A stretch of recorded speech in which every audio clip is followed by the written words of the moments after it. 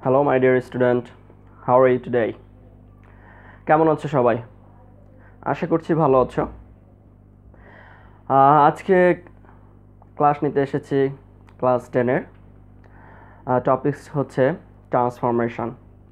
Actually ট্রান্সফরমেশনটা খুব important একটা topics এবং খুব ডিফিকাল্ট একটা টপিক।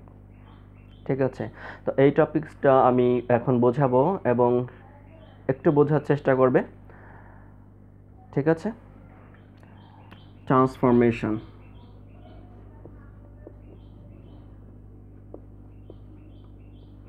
Transformation of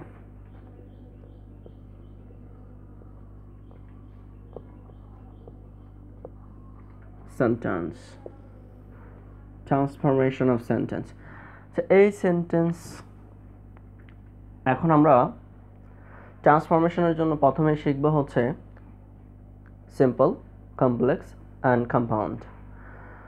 এর আগে আরও আছে, সেগুলো সেন্টেন্স, শুধু সেন্টেন্স প্যাটার্ন মানে মিনিং অনুসারে যেটা আছে, স্ট্রাকচার অনুসারে না, মিনিং অনুসারে, ওটা আমরা পরে শিখব। আগে শিখব হচ্ছে স্ট্রাকচার অনুসারে যে সেন্টেন্সগুলো আছে, এই সেন্টেন্সগুলোর ট্রান্সফরমেশন। প্রথমেই যাব আমরা, একটা আছে আমরা স্ট্রাকচার অনুসারে যে তিনটা সেন্টেন্স আছে সেটা হচ্ছে সিম্পল,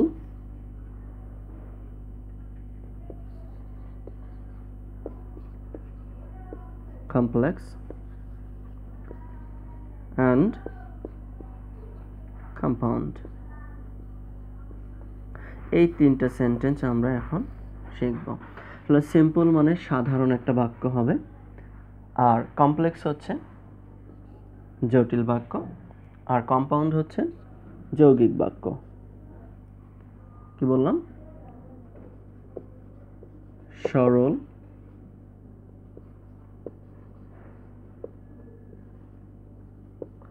যৌগিক, আর সরি নট যৌগিক, এটা হচ্ছে জটিল বাক্য, জটিল, এটা হচ্ছে যৌগিক। এই তিনটা বাক্য আছে। এই তিনটা বাক্য এখন আমরা সুন্দর করে শিখব। ঠিক আছে, এখন প্রশ্ন হতে পারে যে আসলে এই কমপ্লেক্স সেন্টেন্সে কি কি থাকতে পারে, কমপ্লেক্স সেন্টেন্সে কি কি থাকলে আমরা সেটা বুঝে নেব যে কমপ্লেক্স সেন্টেন্স, এবং সিম্পল সেন্টেন্সে কি কি থাকলে বুঝে নিব, আর কম্পাউন্ড সেন্টেন্সটা কি কি থাকলে বুঝতে পারবো। আচ্ছা, আমরা প্রথমেই কমপ্লেক্সটা লিখি।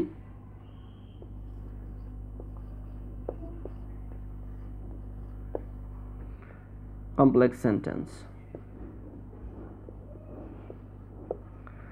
অ্যাকচুয়ালি কমপ্লেক্স সেন্টেন্সটা চিনব কি করে, যে কোন কোন ওয়ার্ডগুলো দেখে আমরা চিনব যে এটা হচ্ছে কমপ্লেক্স সেন্টেন্স। ডাব্লিউএইচ ওয়ার্ড যেগুলো থাকবে, এটা হচ্ছে হু, which, what, whose,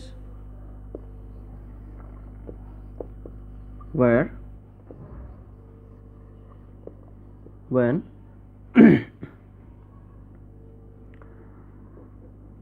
how, that, so that, if, though, although,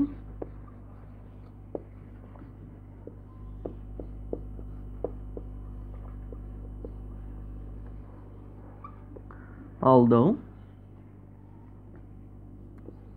as, since,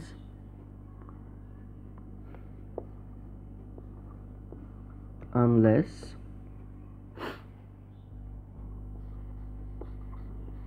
until, okay,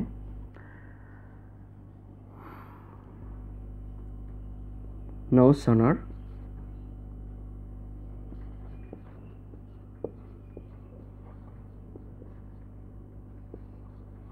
had daughter than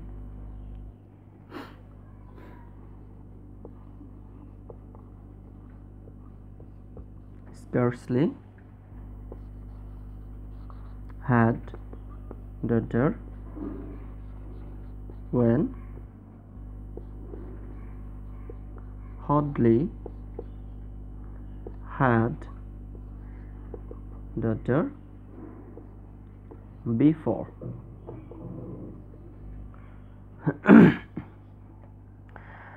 আরো হয়তো এখানে দুই একটা মিসিং থাকতে পারে। তো যাই হোক, এই ধরনের ওয়ার্ডগুলো থাকবে। প্লাস এখানে আরেকটা ব্যাপার আছে, অ্যাটলিস্ট কমপ্লেক্স সেন্টেন্স হতে হলে দুটা সাবজেক্ট অ্যাটলিস্ট দুটা মেইন ভার্ব থাকতে হবে, এবং সেটা দুই সেন্টেন্সে, একটা সেন্টেন্স হবে না, দুটা সেন্টেন্স থাকতে হবে, এবং ওই দুইটা সেন্টেন্সে দুইটা কি থাকতে হবে, মেইন ভার্ব থাকতে হবে। দুইটা সেন্টেন্স থাকবে এবং ওই দুইটা সেন্টেন্সে দুইটা কি থাকবে, ভার্ব থাকবে। মেইন ভার্ব থাকুক আর বি ভার্ব থাকুক, যে ভার্বই থাকুক না কেন, তবে দুইটা কি থাকতে হবে, দুইটা ভার্ব থাকতে হবে, এবং দুইটা অনেক সময় দুইটা সাবজেক্ট থাকবে, আবার অনেক সময় কি সাবজেক্ট দুইটা থাকবে না। ঠিক আছে?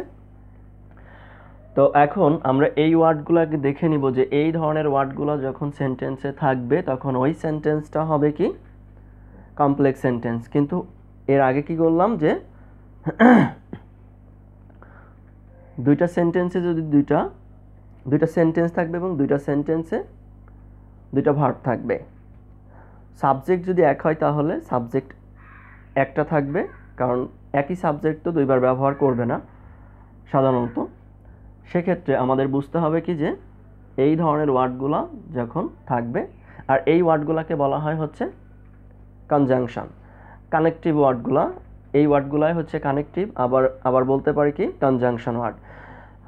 এই ওয়ার্ডগুলো যখন সেন্টেন্সে থাকবে তাহলে বুঝে নিব কি, এবং খেয়াল করতে হবে যে এই ওয়ার্ডযুক্ত দুইটা সেন্টেন্স আছে কিনা। সেন্টেন্স কিন্তু এই ওয়ার্ডযুক্ত দ্বারা একটা থাকলে হবে না, সেন্টেন্স কটা থাকতে হবে, দুইটা সেন্টেন্স থাকতে হবে এবং দুইটা ভার্ব থাকতে হবে, তাহলেই বুঝে নিব এটা কমপ্লেক্স সেন্টেন্স। ঠিক আছে? এখন এটা আমি মুছে দিচ্ছি, এরপরে আসবো কম্পাউন্ড সেন্টেন্সে।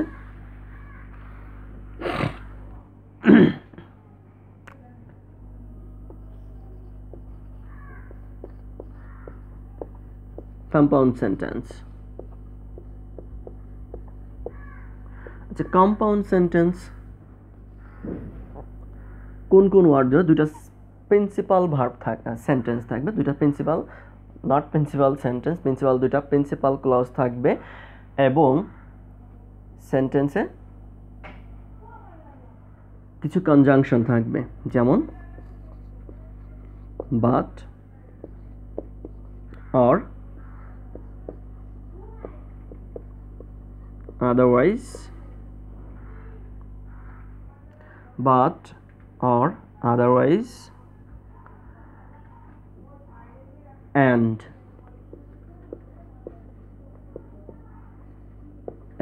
so, এই ওয়ার্ডগুলো সাধারণত থাকবে। যদি এই ওয়ার্ডগুলো থাকে এবং দুইটা সেন্টেন্স থাকে তাহলে আমরা ধরে নেব ওটা কোন সেন্টেন্স, কম্পাউন্ড সেন্টেন্স। এবং কম্পাউন্ড সেন্টেন্সে কিন্তু দুইটা প্রিন্সিপাল ক্লজ থাকবে, দুইটাই স্বাধীন ক্লজ থাকবে, দুইটা স্বাধীন বাক্য থাকবে, এবং এই ওয়ার্ডগুলা যুক্ত থাকবে। যদি এই ওয়ার্ডগুলো যুক্ত থাকে এবং দুইটা প্রিন্সিপাল ক্লজ থাকে, তাহলে দুইটা প্রিন্সিপাল সেন্টেন্স থাকে, মানে ইন্ডিপেন্ডেন্ট দুইটা সেন্টেন্স থাকবে, তাহলে আমরা ধরে নিব ওটা কি কম্পাউন্ড সেন্টেন্স। ঠিক আছে? আচ্ছা, জাস্ট চিনলাম আর কি। এইগুলা বাদে যে সেন্টেন্সটা থাকবে সেটাই হবে হচ্ছে সিম্পল সেন্টেন্স। কমপ্লেক্স এবং কম্পাউন্ড সেন্টেন্স বাদে যে সেন্টেন্সগুলো থাকবে সব সেন্টেন্সগুলাই কি হবে, সিম্পল সেন্টেন্স। ঠিক আছে, এখন আমি কিছু নিয়মে যাচ্ছি যে আজকে বেশ কিছু নিয়ম আমরা শিখব সিম্পল সেন্টেন্স থেকে কমপ্লেক্স, কমপ্লেক্স থেকে কম্পাউন্ড। সিম্পল সেন্টেন্সে যদি 2 থাকে তাহলে সিম্পলে যদি 2 থাকে, কমপ্লেক্সে হবে হচ্ছে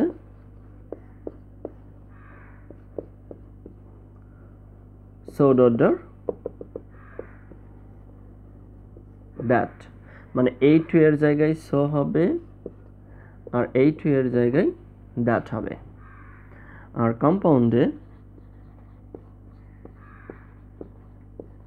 সেন্টেন্সে হবে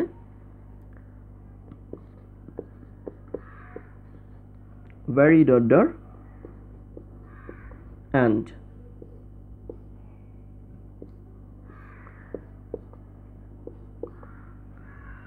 যেখানে 2 সেখানেই so, সেখানেই very, এখানে 2 তারপরে কমপ্লেক্সে that, কম্পাউন্ডে and। তাহলে এই সিরিয়ালটা বুঝতে হবে যে সিম্পল থেকে কমপ্লেক্স, কমপ্লেক্স থেকে আবার কম্পাউন্ড। যখন এভাবে আসবে সেন্টেন্সটা তখন বুঝে নিতে হবে যে এই ওয়ার্ডগুলো কনজাংশন হিসেবে বসবে। ঠিক আছে, তাহলে শুধু এই জায়গায় যে এইটুকু কিন্তু সীমাবদ্ধ নয়, আরও আছে। আমরা এখন চলে যাব সেন্টেন্সে, তাহলে সেন্টেন্স নিলে আরও একটু ভালো করে বুঝতে পারবো। একটা সেন্টেন্স বলতে পারি যে he is too weak to walk। বললাম he is too weak to walk, মানে সে হাঁটতে এতই দুর্বল। এখন এটাকে যদি কমপ্লেক্স করি তাহলে সাবজেক্ট ঠিক থাকলো, ভার্ব ঠিক থাকলো, এই 2 এর জায়গায় কি বলেছিলাম so হবে, so weak। এই 2 এর জায়গায় হবে বলেছিলাম that। এখন এখানে অন্য কোনো কিছু নাই, এই সাবজেক্টটাই কিন্তু, মানে এই সাবজেক্টটাই কিন্তু এখানে বসবে, তাহলে হি। এখন এই সেন্টেন্সটা কোন টেন্সে আছে আগে সেটা দেখতে হবে। সেন্টেন্সটা আছে হচ্ছে প্রেজেন্ট টেন্সে, এই জন্য যখন প্রেজেন্ট টেন্সে থাকবে তখন এটা আমাদেরকে লিখতে হবে cannot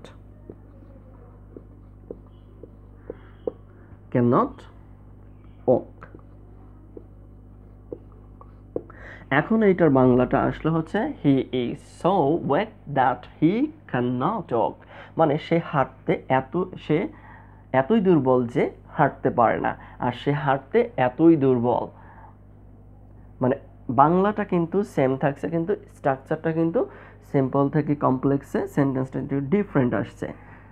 ঠিক আছে, এবার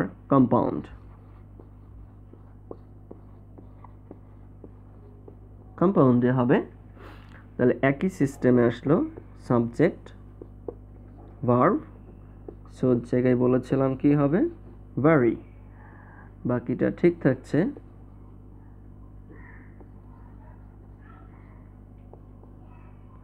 আচ্ছা, এখানে ওয়েক বলেছিলাম, দ্যাটের জায়গায় হবে বলেছিলাম and, he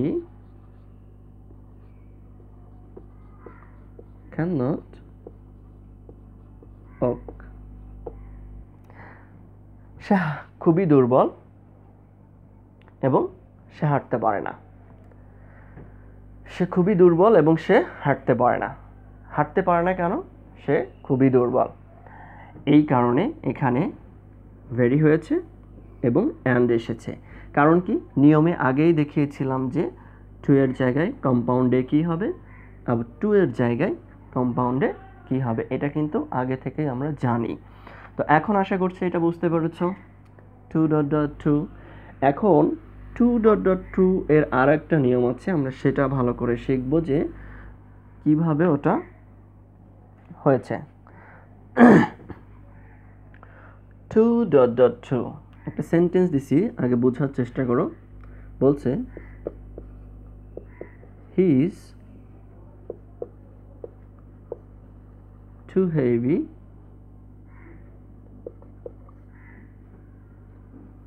একটু বড় করে লিখি, heavy, সরি, এখানে একটা সেন্টেন্সটা একটু, this box is too heavy for me to carry. আচ্ছা, এখন এই সেন্টেন্সটা এসেছে যে এখানেও টু আছে, এখানেও টু আছে, আবার এইখানে আবার একটা ফর আছে, ফরের পরে একটা প্রোনাউন আছে, অবজেক্টিভ প্রোনাউন। ঠিক আছে, তো সেন্টেন্স যদি এরকম থাকে যে অ্যাডজেক্টিভের পরে যদি ফর প্লাস প্রোনাউনের অবজেক্টিভ ফর্ম, যদি এই ধরনের সিচুয়েশন থেকে থাকে তাহলে কিভাবে করতে হবে, এটা কিন্তু একটু চিন্তা করতে হবে যে আসলে কি হতে পারে। আগের নিয়মের মতোই হবে, জাস্ট একটু ডিফারেন্ট। প্রশ্নটা হবে এখন কিন্তু যে ফর মি থাকলে কি হবে, এমন একটা কথা আসতে পারে। আমি বলে দিচ্ছি তাহলে কমপ্লেক্সে কি হবে। Sorry, this box is so heavy.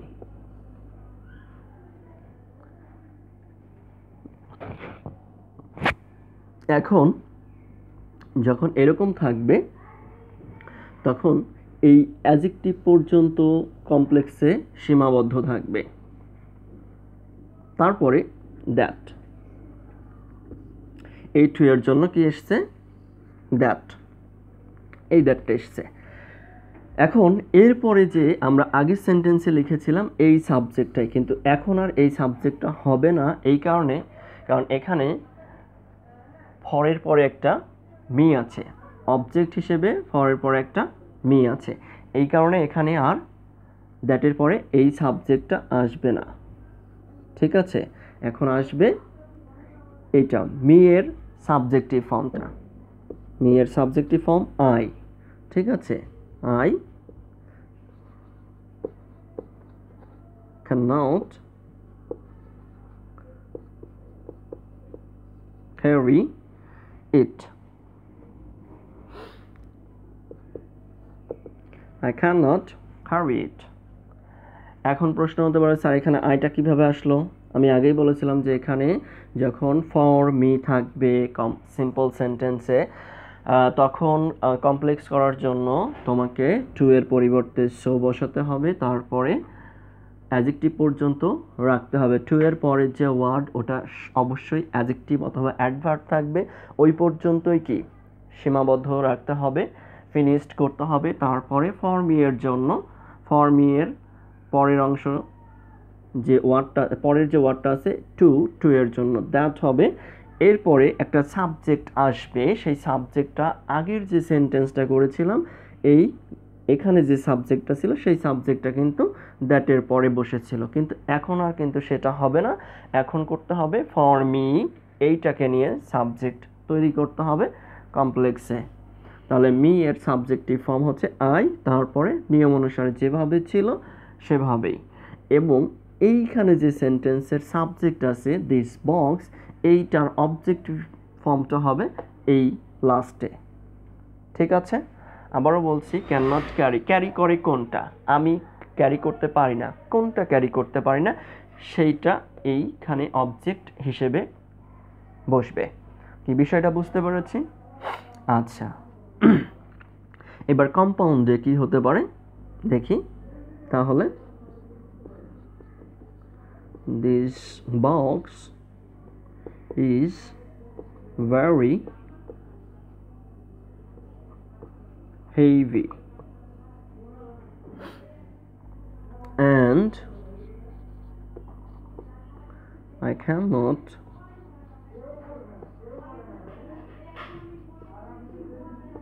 carry it. এই বক্সটা খুবই ভারী এবং আমি এটা বহন করতে পারি না। কি ঠিক আছে? তাহলে বিষয়টা কি বুঝতে পেরেছি? ওকে, থ্যাংক ইউ ভেরি মাচ। আমি চলে যাচ্ছি আরেকটা সেন্টেন্সে। এটা বোঝালাম হচ্ছে সো ডট ডট মানে 2.2 এর সিম্পল, কমপ্লেক্স, কম্পাউন্ড এবং 2.2 এর পরে যদি ফর মি থাকে অবজেক্ট হিসেবে, ফর এর পরে যদি অবজেক্টিভ ফর্মটা থাকে তাহলে কি করতে হবে সেটাও শিখিয়েছি। এখন আমরা যাব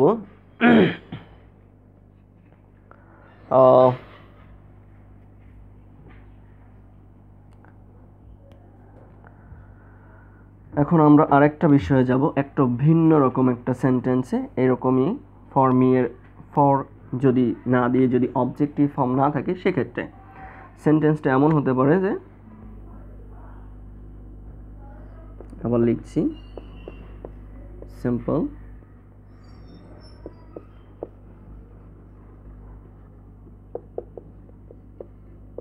Dhaka is too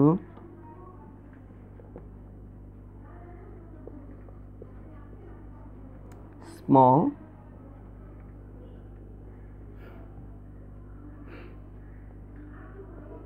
a city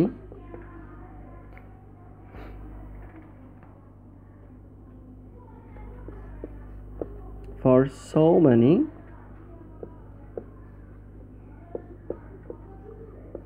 people to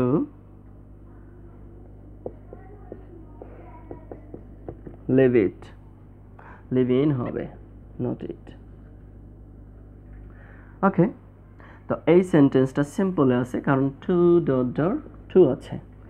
এখানে কিন্তু আগের সেন্টেন্সে ফর এর পরে যদি অবজেক্টিভ প্রোনাউন ছিল, সাবজেক্টের প্রোনাউনের অবজেক্টিভ ফর্ম ছিল। তো এখন কিন্তু প্রোনাউনের অবজেক্টিভ ফর্ম আর নাই। সেক্ষেত্রে আমাদের সেক্ষেত্রে আমরা কি করতে পারি? Complex sentence. দেখো, কমপ্লেক্স সেন্টেন্সে 2 এর জায়গায় সো হবে। তো আমরা লিখতে পারি Dhaka is so smaller city। এই সিটি পর্যন্তই কিন্তু সীমাবদ্ধ রাখতে হবে, মানে ফরের আগ পর্যন্ত আমাদেরকে ঠিক রাখতে হবে। ফরের আগ পর্যন্ত, এই ফর এর পূর্ব পর্যন্ত আমাদেরকে ঠিক রাখতে হবে। তারপরে কমপ্লেক্স সেন্টেন্সে 2 এর পরিবর্তে দ্যাট বসবে। তারপরে ফর এর পরের অংশ, ফর এর পরের অংশটুকু কি? ফর এর পরের অংশ এবং 2 এর আগের অংশ পর্যন্ত। তাহলে so many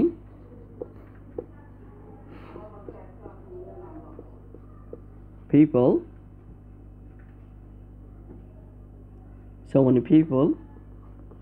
live in। বিষয়টা কি বুঝতে পেরেছি? এরকমই একটা সেন্টেন্স, কারণ এখানে আগের সেন্টেন্সে ছিল হচ্ছে গিয়ে সাবজেক্টের অবজেক্টিভ ফর্ম এবং সেটা একটা প্রোনাউন ছিল। সেই প্রোনাউনের সাবজেক্টিভ ফর্ম এখানে, কারণ দ্যাটের পর একটা সাবজেক্ট বসবে, সেই সাবজেক্টটা কিন্তু এখানে প্রোনাউন নাই, প্রোনাউনের অবজেক্টিভ ফর্ম না, এখানে সরাসরি একটা সাবজেক্ট দেওয়াই আছে। এই জন্য আমাদের আর কোনো পরিবর্তন করতে হচ্ছে না, তাই আমরা এটা সরাসরি লিখে দিয়েছি। এবার আমরা লিখব কম্পাউন্ড। কম্পাউন্ডে কি লিখব? এই সো এর জায়গায় ভেরি আর দ্যাটের জায়গায় অ্যান্ড, তাহলে কিন্তু আমাদের সেন্টেন্সটা হয়ে যাবে compound. Dhaka is very small a city and so many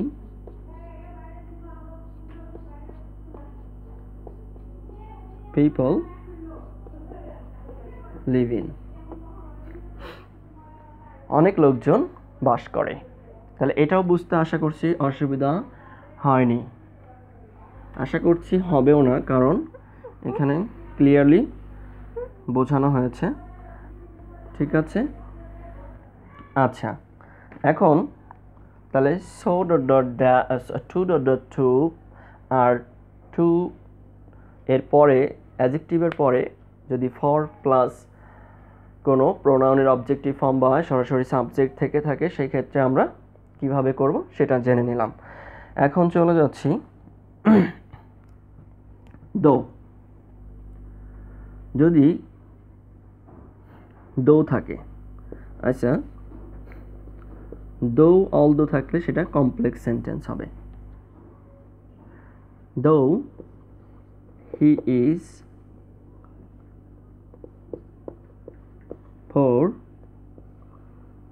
he is honest. দো এর মিনিংটা কি হচ্ছে? যদিও। দো এর বাংলাটা হচ্ছে যদিও। যদিও সে গরিব, হি ইজ পোর। যদিও সে গরিব, হি ইজ অনেস্ট, সে সৎ। যদিও সে গরিব তবুও সে সৎ।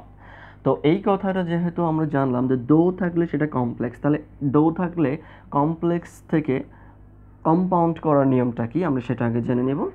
যদি দো থাকে, দো এর পরিবর্তে কম্পাউন্ডে কি হবে?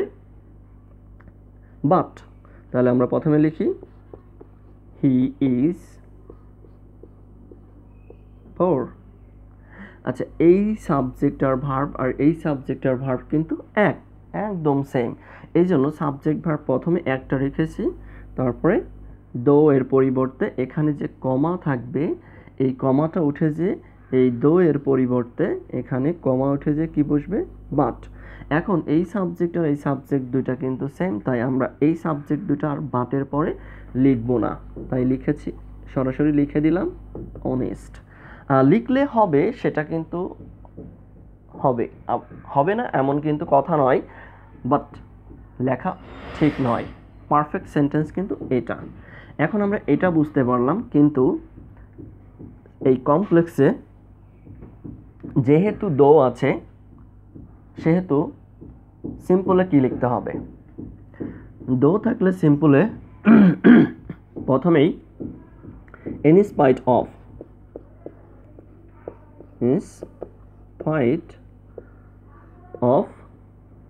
অথবা ডেসপাইট। কি বললাম? ইন স্পাইট অফ, দো এর পরিবর্তে ইন স্পাইট অফ অথবা ডেসপাইট। তারপরে এই সাবজেক্টের পসেসিভ ফর্ম,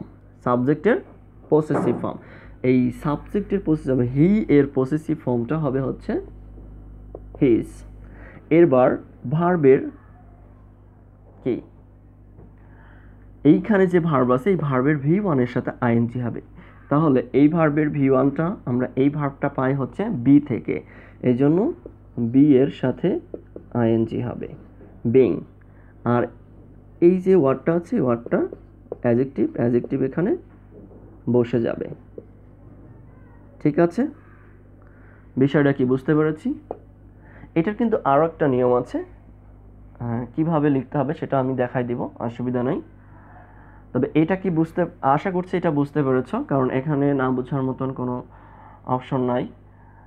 কারণ আমি আগেই বলেছি যে দো অল দো থাকলে সেন্টেন্সটা হবে কমপ্লেক্স, এবং সেটাকে যদি কম্পাউন্ড করতে হয় তাহলে প্রথমে সাবজেক্ট ভার্ব অবজেক্ট ঠিক রাখবো কমপ্লিমেন্ট থাকলে, এবং এখানে যে কমা আছে এই কমাটার পরিবর্তে এই দো উঠে যে কমার পরিবর্তে এখানে কি হয়েছে?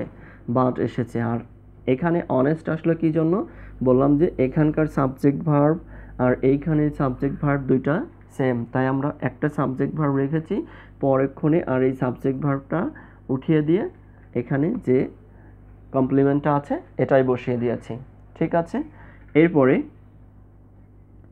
সিম্পল করার সময় কি বললাম যে যদি দো অল দো থাকে সেন্টেন্সে, সেক্ষেত্রে যদি সিম্পল করতে চাই সেক্ষেত্রে প্রথমেই দো অল দোর পরিবর্তে ইন স্পাইট অফ অথবা ডেসপাইট এই ওয়ার্ডটা হবে। এরপরে এখানে যে সাবজেক্ট থাকবে, সাবজেক্টের পসেসিভ ফর্ম হি আছে, এই হি এর পসেসিভ ফর্ম হচ্ছে হিজ। এরপরে এখানে যে ভার্বটা থাকবে সেই ভার্বের V1 এর সাথে আইএনজি হবে। তাহলে এই ইজ ভার্বটা এসেছে হচ্ছে বি থেকে, তাই বি ভার্বের সাথে আইএনজি হয়েছে বিং, এবং এখানে যে কমপ্লিমেন্ট বা অ্যাডজেক্টিভ যাই থাকুক সেটা এই বিং এর পরে বসে যাবে। ঠিক আছে, তো আজকের ভিডিও এই পর্যন্তই শেষ করব, কারণ এখানে দুইটা সেন্টেন্স আজকে বুঝিয়েছি নিয়ম, একটা হচ্ছে টু ডট ডট টু, আর একটা বুঝালাম হচ্ছে দো আল দো, যে এই দুইটা কানেক্টর দিয়ে বা এই দুইটা নিয়ম তিনটা সেন্টেন্সে আমরা ফিল আপ করেছি। একটা হচ্ছে সিম্পল, একটা হচ্ছে কম্পাউন্ড, একটা হচ্ছে কমপ্লেক্স। মানে সিম্পল, কমপ্লেক্স, কম্পাউন্ড, এই তিনটা সেন্টেন্সে আমরা পরিবর্তন করেছি। তো আশা করছি এখানে বুঝতে অসুবিধা হবে না। যদি কোনো সমস্যা হয়ে থাকে সেক্ষেত্রে এই ভিডিওটা দেখার পরে কমেন্টস করে জানাবে যে কোথায় কোনো সমস্যা হচ্ছে কি না। যদি হয়ে থাকে তাহলে আমি অবশ্যই সেটা কি সলভ করে দিব। ঠিক আছে, এবং নেক্সট ভিডিও দেখার জন্য আমি আমন্ত্রণ জানাচ্ছি। অবশ্যই এই ভিডিওটা দেখার পরে আমি নেক্সট ভিডিওটা আপলোড করার সময় আমি আপনাদেরকে অবশ্যই জানিয়ে দিব। ঠিক আছে, তো আজকে এ পর্যন্তই শেষ করছি। ভালো থাকবেন, সুস্থ থাকবেন, আল্লাহ হাফেজ।